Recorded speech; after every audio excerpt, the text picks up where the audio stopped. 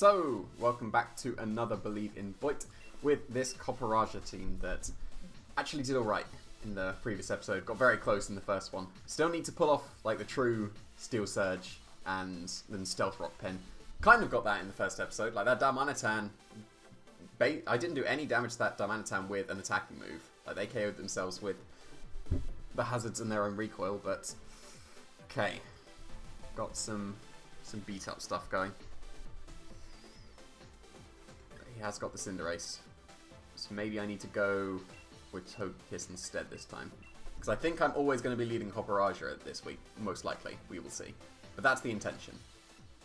So I want to set up the Steel Surge, which is pretty reasonable against his team, to be fair.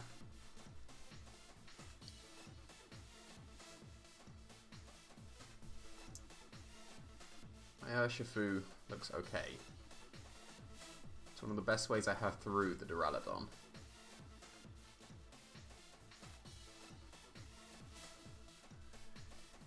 Venusaur is okay as well, but they would be able to outspeed control me, and I would have to bring the Torkoal, really. But even then, no, I don't, because they're going to outspeed me regardless. So, surely it makes no difference if I bring Torkoal or not.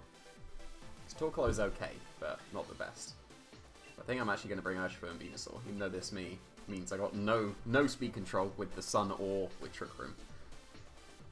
This is an odd one.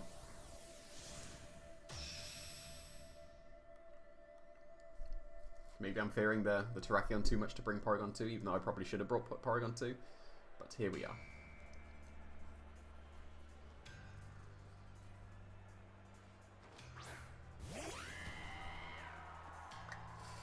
Okay, now, do I go for a Steel Surge into the Cinderace? So are they going to go for a Pirate Ball? They're not going to go for an Airstream. I could surely just Quake, right?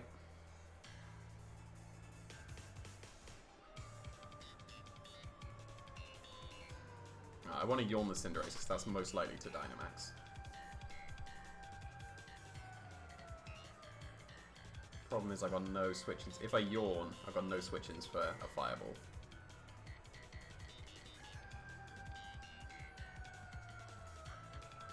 So I think I need to just attack and follow me.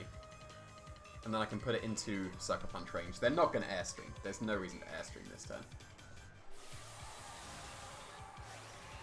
They didn't Dynamax. So let's see if I KO the Cinderace.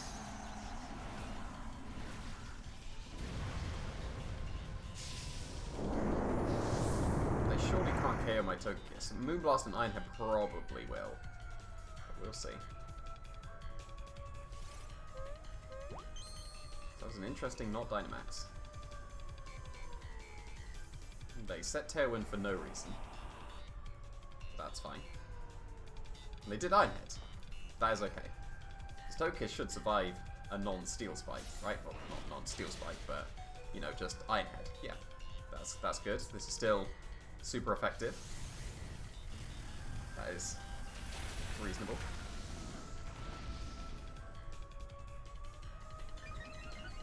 It's not the worst of starts. It's freed up Venusaur a little bit. Glad I didn't go for Yawn. That would have been a bit of a waste. Protect and Quake would have been lovely, though.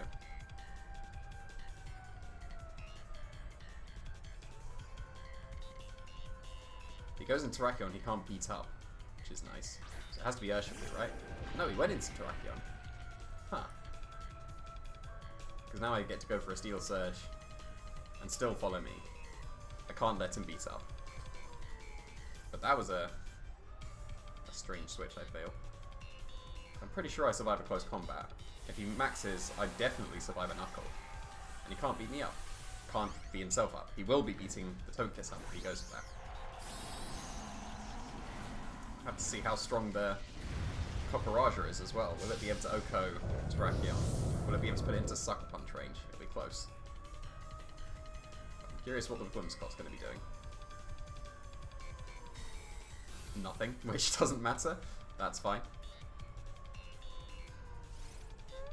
The problem is if he goes for Knuckle now, then that could be a bit awkward. But then I just bring in either Pokemon in the back, and like he can only KO one now. So even if he gets beat up, and COPPERAJAH can't KO, then I still just Steel Surge and anything with the other Pokemon in double into the Terrakion. So this is still fun. It's Life Orb, so no weakness policy proc or anything. Will this KO? Will it put it in Sucker Punch range? That is Sucker Punch range, which is quite nice.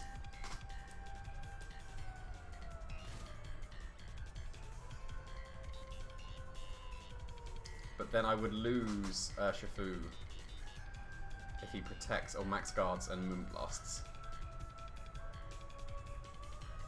So what I'm actually going to do is I'm going to go into Urshifu and detect and Steel Surge the Whimsicott.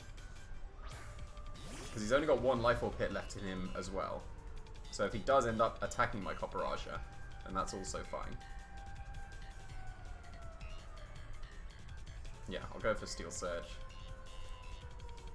And because I expect Max Guard and Moonblast into Urshifu. So I'm going to detect. And even if he doesn't, it's still fine because he'll KO himself to Life Orb. There we go. That was reasonable.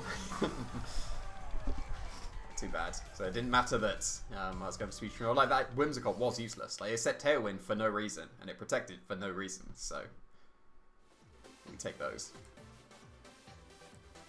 He didn't take any damage from the Steel Surge, but that also meant that the Terrakion couldn't switch out, which it never was going to, but still nice. Oh, could reach Master. Is COPPERAJAH going to be the one to reach Master? Chansey wasn't good enough.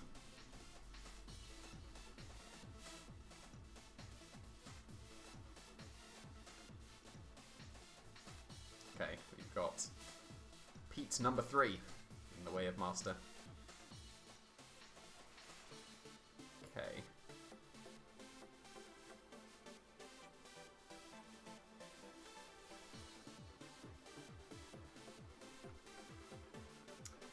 Could go Venusaur Torkoal. I've been told that you're never supposed to lead those, but still.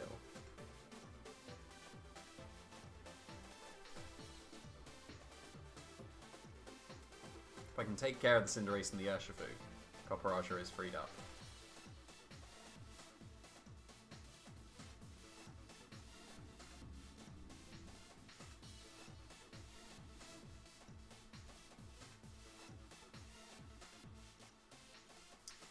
If he just leads with Redirect, well, not Amoonguss, but if he leads with Togekiss Cinderace, then Venusaur isn't that great.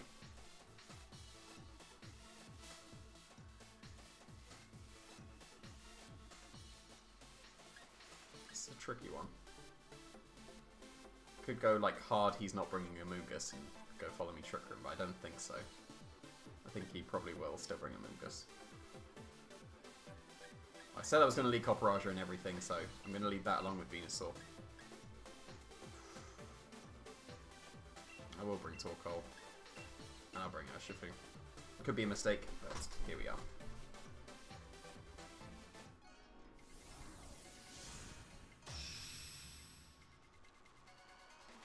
So I still have the Torkoal switch in, threatening the Chlorophyll immediately. I think that's one of the reasons why you don't tend to lead with, well, shouldn't tend to lead with Venusaur Torkoal, because you want to always be threatening this. And he is water as well. So I think, really, I should be going for a Dynamax with my Venusaur. Because I can go for Torkoal and Vine Lash. And I'm not seeing too many downsides to this. So I'm not actually going to be Gigantamaxing COPPERAJAH in this game. Like I said, if the Urshifu and the Cinderace go down, COPPERAJAH is freed up. And even just non-Dynamaxed, COPPERAJAH is still freed up. So if he's Focus Sash, I will break it with the Vine Lash. So I think this is overall the best play. If he goes for Trick Room, I can just start yawning things for the Torkoal.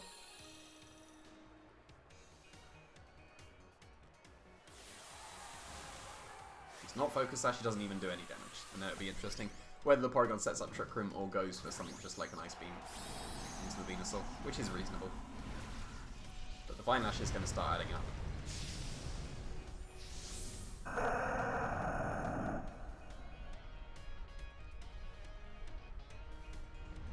Okay, good. Are we going to see a Focus Sash? Is that a Focus Sash? I can't tell. He's definitely going down without the crit anyway. Okay, it was a focus dash. He gets an attack off, but he loses Urshifu, which frees up COPPERAJAH a lot. It's just close combat. Like, that's not going to do too much to talk of.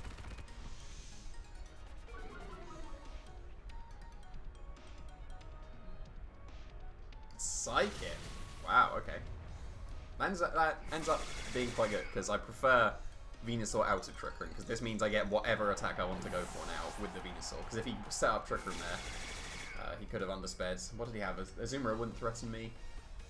I guess the Cinderace still would have done. Because it would still undersped the Venusaur even in Trick Room. Let's just Togekiss, that's okay.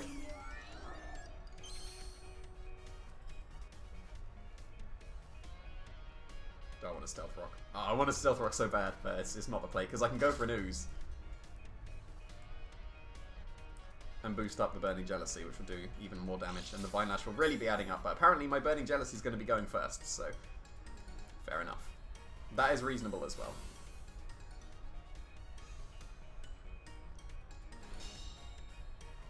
So I guess I should have probably yawned the Porygon too. But if he's setting up Trick Room, I'm just going to do that next turn, so that's fine. A bad Quick Claw activation there, but, you know, it's for a bit of fun. There are definitely better items. But I just like the idea of Quick Claw Stealth Rock. It's our weakness policy as well. Ooh, okay. That could be quite a viable Dynamax candidate, though. I'll just recover. That's still fine, because I still get to just go for an Ooze now. He's got his weakness policy, so he would KO my Togekiss, but will he be in range? Because I have just oozed. Even if he Dynamaxes, will he be in range? I think it'll be close, and I want to Burning Jealousy again. But instead, I'm going to yawn the Porygon 2 this turn and go for an Ooze. Because I believe in the Vine Lash as well. Not even a Dynamax, so that's fine. There was no chance of it surviving that, so...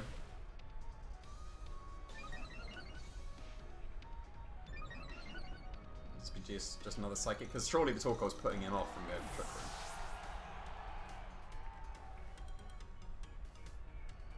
Yeah, he's just going to try attack. That probably KOs Torkoal.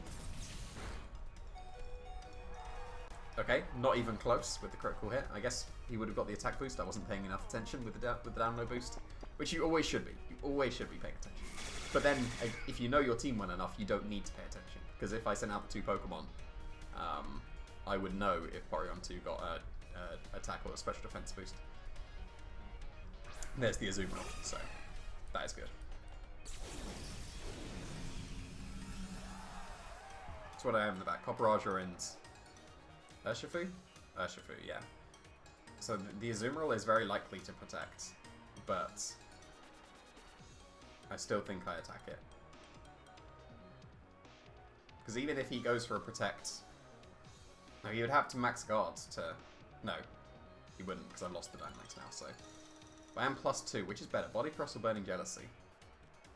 I'm not sure.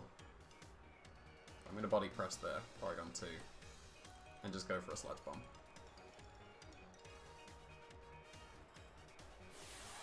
He is Dynamaxing, but is this going to be a max guard? Because I didn't want to risk the accuracy of Leaf Storm. I'm pretty sure Sludge Bomb at +2 will be enough. And even if it's not, it will be in range of anything. And if he doesn't Trick Room, then Torkoal will underspeed. But actually, it would make sense for him to target the Torkoal this turn and Trick Room. So he didn't protect. Yeah, and a +2 Sludge Bomb was enough. So I didn't need to risk the Leaf Storm, which is nice. I should have one more turn of Vine Lash as well, so Body Press into Vine Lash probably could get close to KOing the Porygon. But this time he's going for Trick Room, so even if not, then I just Body Press again. No, not even close, but a Vine Lash hit into Body Press will KO, so maybe Venusaur Torkoal is worthwhile after all, even though I've been saying bad things about Sleep Powder. Vine Lash is good. Vine Lash is undeniably good. But I just hate Sleep Powder, even though I'm running Sleep Powder at the moment.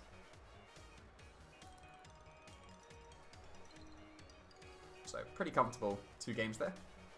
Quite happy with that. COPPERAJAH got to do pretty well in the first game, and then it was a Venusaur sweep in the second game. So not too bad, not too bad.